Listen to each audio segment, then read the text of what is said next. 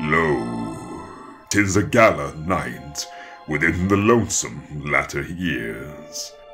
An angel throng, bewinged, bedight, in veils and drowned in tears, sit in a theater to see a play of hopes and fears, while the orchestra breathes fitfully the music of the spheres.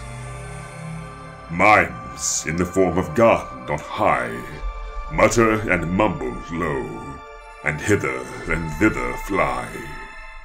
Mere puppets they who come and go at bidding of vast formless things that shift the scenery to and fro, flapping from out their condor wings invisible woe. That motley drama, oh be sure it shall not be forgot, with its phantom chased forevermore by a crowd that sees it not, through a circle that ever returneth in to the selfsame spot, and much of madness and more of sin, and horror the soul of the plot.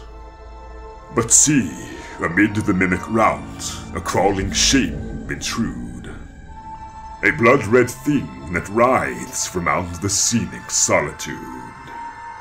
It writhes, with mortal pangs, the mimes become its food, and seraphs sob at vermin fangs in human gore imbued.